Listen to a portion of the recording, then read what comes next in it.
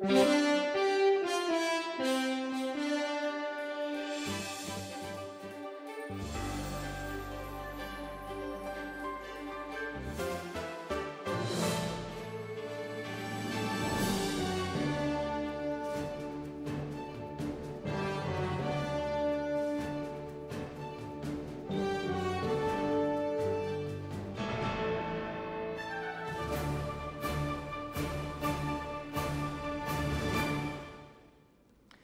evening, Oswego, and welcome to WTOP 10 Sunday Night News, your connection to Oswego and beyond. I'm Adam Rupsick. And I'm Kathy Roller. Today is Sunday, November 20th, and this is your news, sports, and weather, all before the first commercial break. Let's take a look at your top stories. 10 News starts now. Some breaking bad news in Oswego, according to the Palladian Times. Oswego City Police are investigating a mobile meth lab in the Lowe's Plaza in Oswego. According to an employee of a business located in Widewater Commons, police ordered businesses in the plaza to shut down while officers investigate a suspicious vehicle believed to contain equipment and chemicals involved in the production of methamphetamine. For more information, check with tomorrow's edition of the Palladian Times. 10 people were killed in a confrontation between protesters and security forces in Egypt. Spokesman Dr. Adil Adawi says these fatalities are relating to two shootings on Saturday. According to Adil Adawi, over 1,100 people have died this weekend. The majority of the unrest has occurred in Tahrir Square. The activists are protesting against a plan for a constitution that will shield the military from public oversight. Hundreds of Egyptian army and security forces cleared the protesters by using tear gas. Security forces were also seen beating and arresting the protesters. A pretty good weekend in Oswego weather-wise. We'll take a quick look outside with meteorologist Ryan Farrell. My clear comm. So, just have him stand over there. Okay, go. What? We're going to get you up. Right now, go. Good evening, Oswego. I'm meteorologist Ryan Farrell. Outside the Center Center, we currently have a temperature of 42 degrees, point of 39. So we do have a north wind at 9 miles per hour. As we look at our regional radar, there's a lot of activity off to the south of us, but that shouldn't be hitting us overnight. And as we go on for the next 3 days, as you can see, we're going to have another storm maker coming in Tuesday night into Wednesday that will be giving us a wintry mix. More about that in my full forecast, but for now, back to the desk. Thanks, Ryan. A Monday deadline looms for congressional members to do a super committee to come up with a plan to cut $1.2 trillion over 10 years. But that's not looking likely. Democratic and Republican aides are now saying that an announcement of no deal is the most probable scenario. Barbara Hall has more. The clock is ticking as the Deficit Reduction Super Committee struggles to strike a deal on $1.2 trillion in budget cuts. The first deal deadline is Monday, but the committee has until Wednesday to vote. Both Republican and Democratic aides say no final decision has been made, and it's looking like there won't be one. The hope was that even at this late date, you could take things that had been scored and put them together. I think that's pretty doubtful at this point, but obviously nobody wants to quit until the stroke of midnight. Monday's deadline could bring an announcement that negotiations have ended. We are painfully aware of the deadline that is staring us in the face. We have 12 good people who have worked hard since this committee has been created to try to find sufficient common ground. If the committee fails to find common ground, there will be automatic across-the-board spending cuts starting in 2013. But some members are still hopeful that won't happen. I'm going to be waiting all day. I'll be at the table, as I've been, willing to talk to any Republican who says, look, my country is more important than this. That pile of bills is not going to go away. Some politicians have other ideas. Clock's ticking, no progress, you're in the dark. I'm into the do-nothing option. It gets us $6 trillion of saving. This place is good at doing nothing. That may be the best option. I'm Barbara Hall, reporting.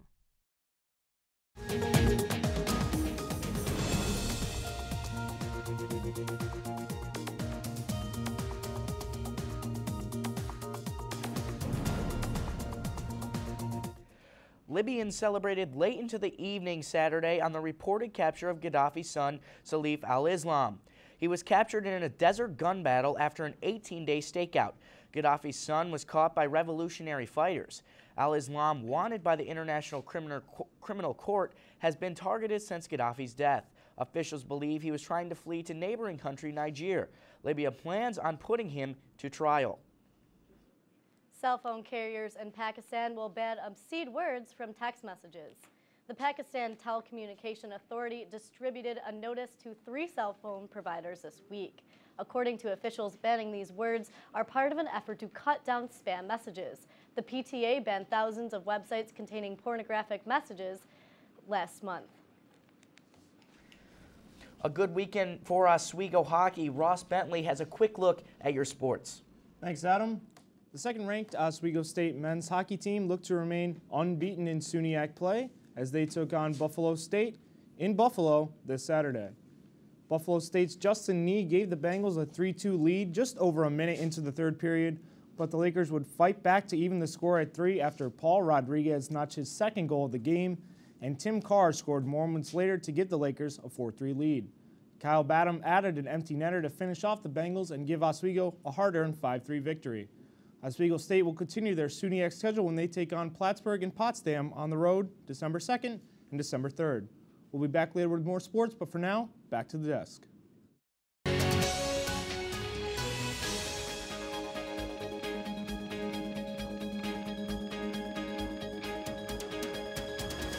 The search continues for 3 new superintendents in Oswego County School District. 10 applicants were received from people who want to be Oswego County BOCES superintendents.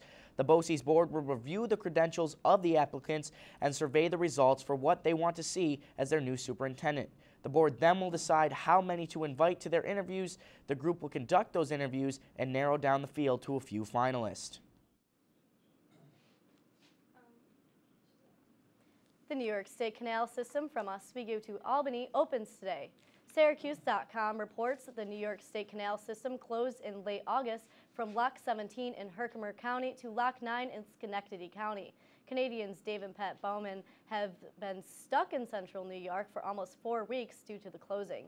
The canal opened at 7 this morning to let boats continue on their way.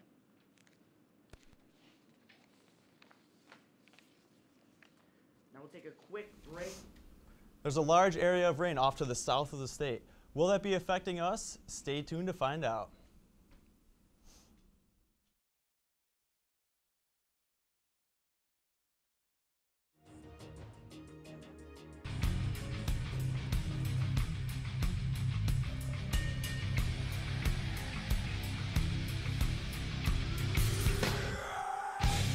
You're watching WTOP, your home for Laker hockey.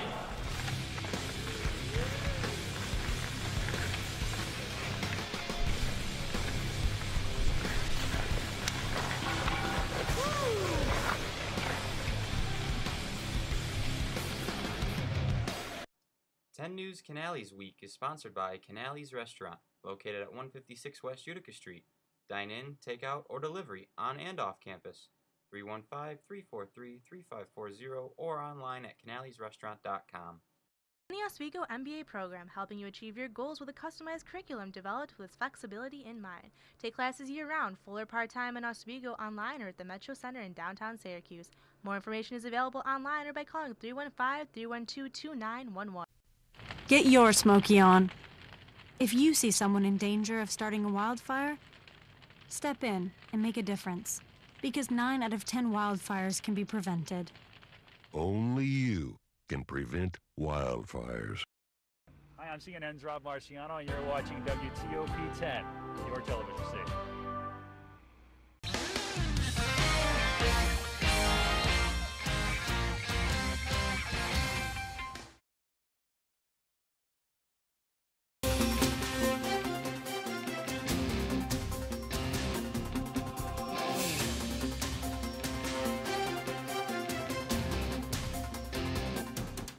SUNY Oswego will host 2012 Micro Enterprise Training Classes. Classes begin January 21st at 118 Rich Hall on SUNY Oswego campus. The class will run from 8 a.m. to 1 p.m. each Saturday through February 18th.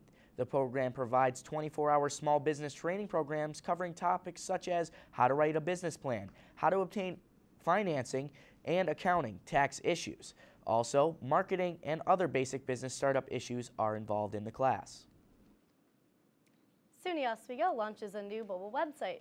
This will help keep up with the increasing demand from those accessing the Oswego website from mobile phones and tablets.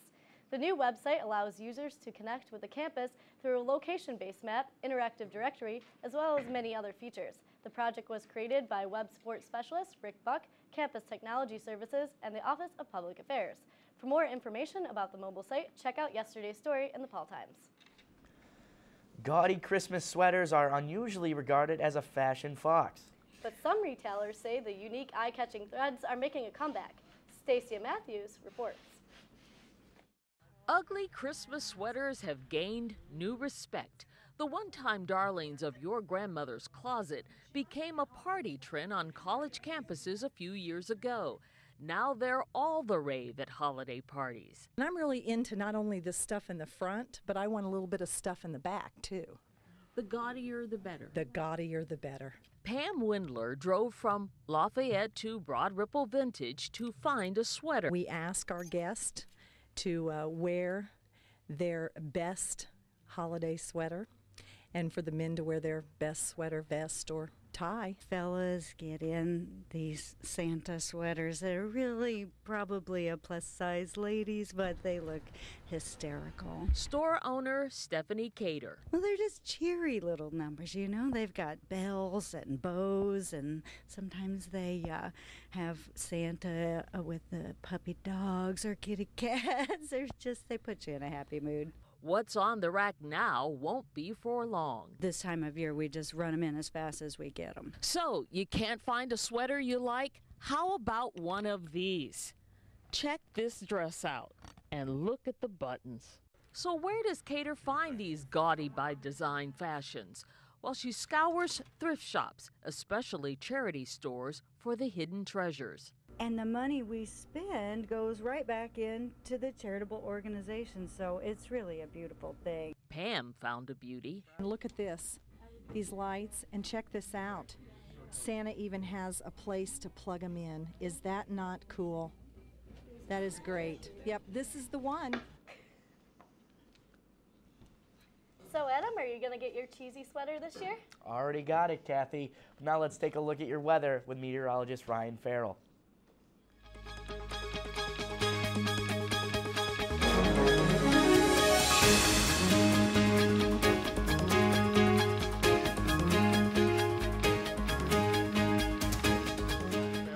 If you missed our current conditions before, here they are. We have a temperature of 43 degrees, dew point of 35, but we do have a north wind at 9 miles per hour.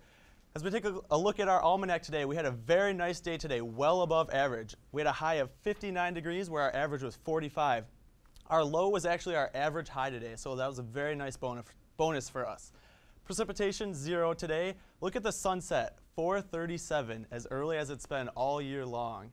Now, as we take a look at our statewide temperatures, the hot spot, as always, New York City, 58. As we head up the Hudson, Albany, 55. Glens Falls, 52. Plattsburgh, our rivals to the north, 43. Our cold spot today, Watertown, 40 degrees. Now, as we take a look at our IntelliCast surface map, we have a cold front moving through our area. So that nice high temperature we had today, it will not be the same tomorrow. But building in behind that, high pressure, so that should be clearing us out over the next couple days. Taking a look at our regional radar, there's a lot of activity off to the south, but that should be missing us, staying clear to the south of us for tonight, so don't worry about any rain. As we take a look at our futurecast, 1 a.m. tomorrow morning, Again, that rain off to the south. A couple high clouds in our area, but that will be clearing out. 10 a.m. on Monday. Same thing, the rain below us should be dissipating. As we go into 7 p.m. Monday, no clouds, bright sun for tomorrow, so that will be nice. As we take a look at our forecast for tonight, we're going to have a low temperature of 28 degrees. Very cold tonight. Partly cloudy, a couple clouds moving through, so we will be definitely getting very cold. North winds at 11 to 14 miles per hour. As we look at Monday's forecast, again, as I said, that cold front moving through, 39 degrees tomorrow, but very sunny, so that will be nice. Going on to Monday night, temperature of 34 degrees. Mostly cloudy, calm, a very nice night. As we take a look at our extended forecast, Tuesday going into Wednesday, we'll be having another system come in that might be giving us a wintry mix.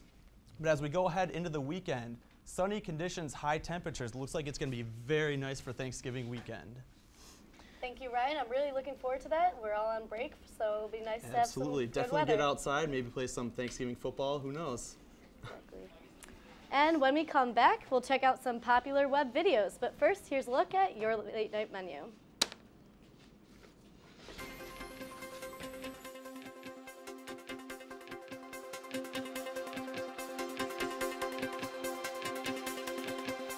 CNN's Rob Marciano, and you're watching WTOP 10, your television station.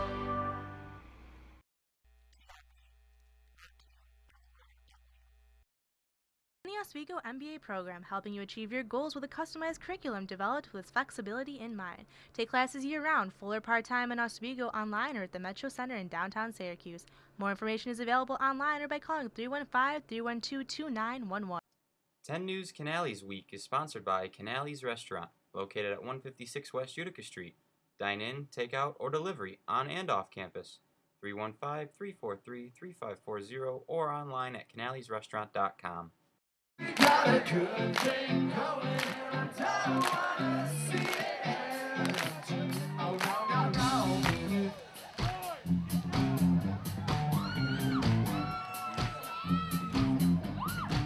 Hi, we're Real Big Fish. And you're watching WTOP 10.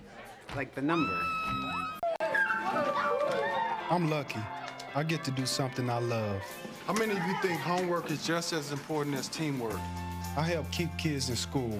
Good. And that's the name of the game. My name is LaDainian Thomason. I don't just wear the shirt, I live it. Give, advocate, volunteer. Live United.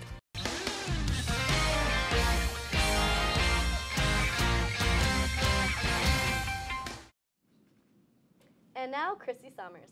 Thanks, Kathleen. This week, we're going to take a look at some most funny videos I've seen and upcoming videos that I've most recently found for your entertainment. Let's take a look.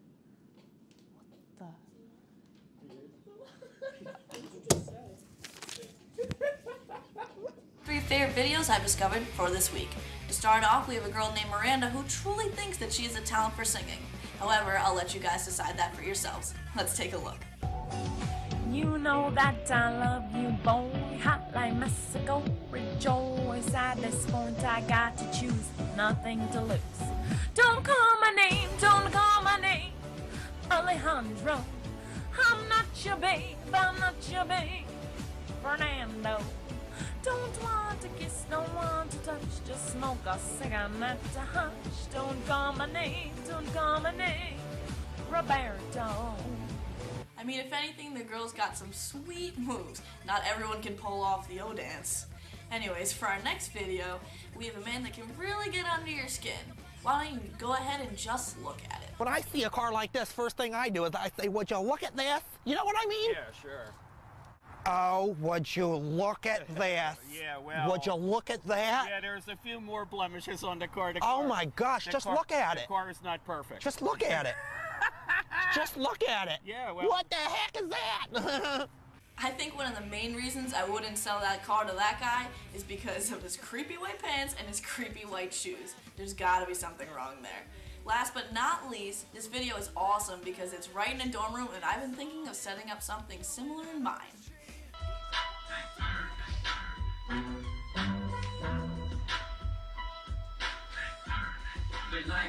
I think we can all see where this is going. Wait, does that guy have peanut butter? Yeah, he definitely does. Let's fast forward. Stop. This kid is literally burning on a desk. That's so impressive. And what you wouldn't expect at the end.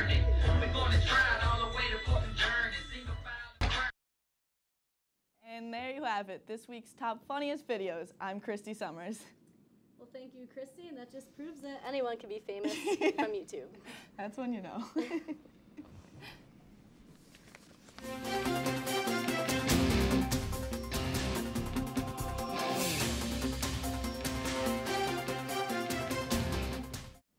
U.S. Senator Charles Schumer is vowing to stop a bill allowing telemarketers to call personal cell phones. The Mobile Information Call Act, put forth by the House of Representatives, allows companies to make sales calls to individual mobile phones. Schumer is against the bill, saying it opposes the Telephone Consumer Protection Act passed in 1991. Schumer said, quote, "For 20 years, consumers have been protected from receiving auto-generated messages on their phones, but this would totally take those predictions out of sort." State police made the largest number of arrests at Occupy Albany this Saturday. Approximately 75 protesters were in the park at 10:30 at night. 12 state troopers arrived at the park 5 minutes before the curfew and issued a warning notifying protesters that arrests will be made if they were to refuse to leave. After a second warning at 11:05, protesters dispersed throughout the park. 48 protesters were arrested shortly after. 24 people were arrested on November 12th after refusing to leave the park before the curfew. At least 11 of the protesters arrested this weekend were previously arrested for breaking the curfew. The city of Albany has declined to arrest protesters who remain in the neighboring Academy Park. However, the state will make arrests in Lafayette Park. Well, Ross, more dreams were crushed in Buffalo today. Ross Bentley tells us more.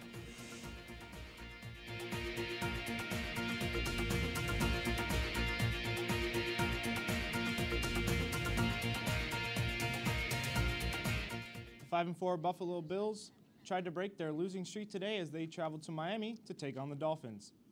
We pick it up here in the first quarter with the Dolphins up 7-3 when Reggie Bush takes the handoff up the middle and goes in for the score. As you can see it right there, Bush taking the handoff, Miami up 14-3. We move on to the second quarter. Matt Moore drops back with the play action pass, and he finds Charles Clay in the end zone for the 12-yard touchdown. Moore had 3 touchdown passes in the game. Under 2 minutes to go in the half now. Moore hooks up with Devon Bess over the middle for the score for his 3rd touchdown pass, and the Dolphins stun the Bills by a final score of 35-8. After picking up a nail-biting victory over Ithaca on Friday night, the 18th-ranked Oswego State men's basketball squad had their hands full again on Saturday as they faced off against Wells College in a rematch of last year's first round of the NCAA tournament. After Oswego State had the lead for most of the second half, Wells stunned the Lakers by notching back-to-back three-pointers in the game with just 30 seconds remaining. Oswego State, however, would have the last possession, and Lakers senior point guard Shawn Michael knocked down a buzzer-beating three-pointer to give Oswego the victory. With the shot, Michael moved the Lakers to 2-1 on the season and made them co-champions of the Maxiel tournament. Oswego State's next game will be Tuesday night as they host Cobleskill. The 5th-ranked Syracuse Orange hosted Colgate this Saturday in their first game since accusations about a sexual assault have surfaced regarding assistant coach Bernie Fine. We pick it up in the first half with Syracuse up 24-13, and Scoop Jardine finds James Sutherland for the 3. Sutherland led the Syracuse Orange with 14 points. Second half now, Syracuse up big. Jardine gets the steal, gives it ahead to Brandon Trish for the jam, and Syracuse runs away with this one in a rout by final score 92-47. And that's it for sports, and now back over to the news desk.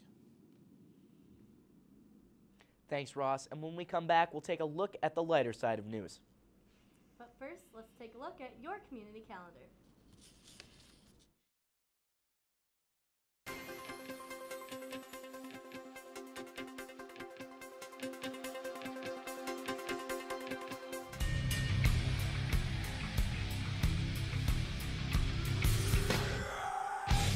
You're watching WTOP, your home for Laker hockey.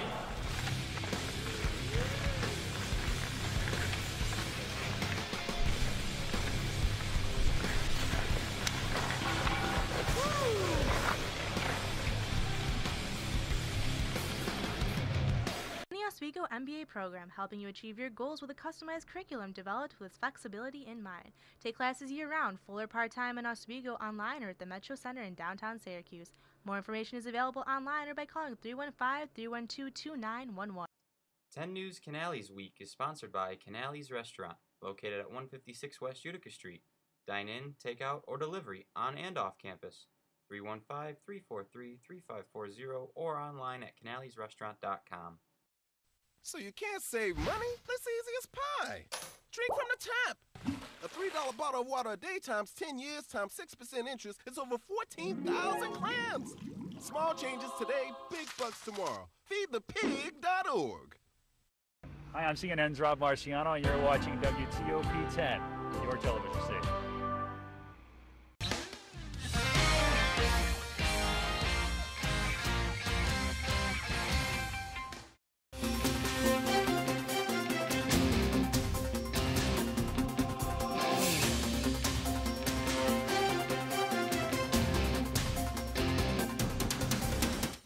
And now we'll take a live into the lighter side of news. This next story proves that there's never too old to learn new things.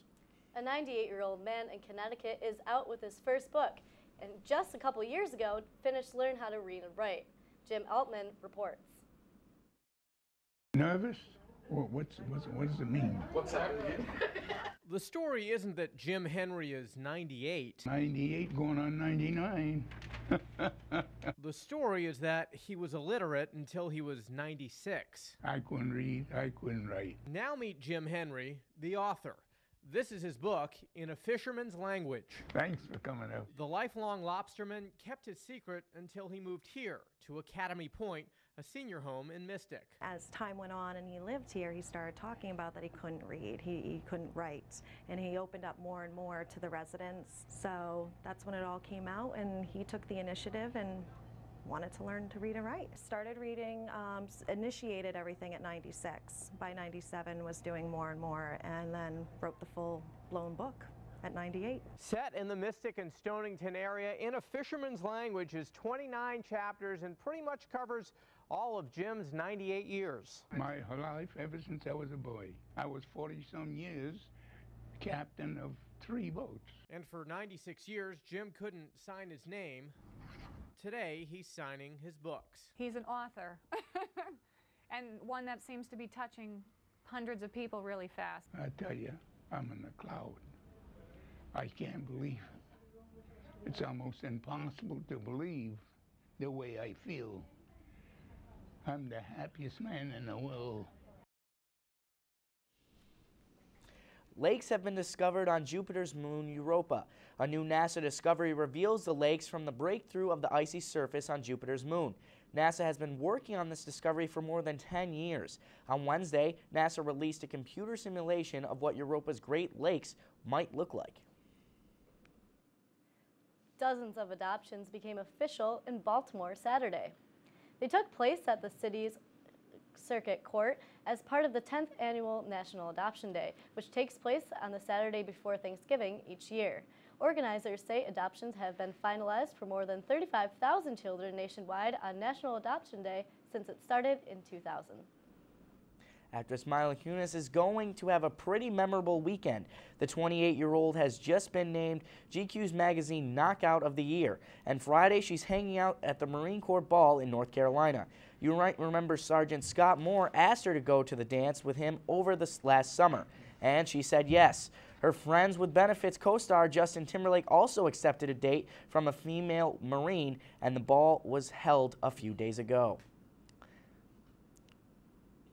Now we'll take a look at your Class Day forecast. Ryan, what do you got? All right, thanks, Adam. Well, as we look at our forecast for tomorrow, it's going to be a very chilly day. We're going to start off with a temperature of 30 degrees, and we're only going to get up to 39. So make sure everyone bundles up tomorrow. Definitely get those hats and mittens out. I know I am. Okay, and that will do it for us here at the WTOP 10 News Team. For the 10 News Team, I'm Ross Bentley. I'm Ryan Farrell. I'm Adam Rupsick. and I'm Kathy Roller. Stay classy, Oswego.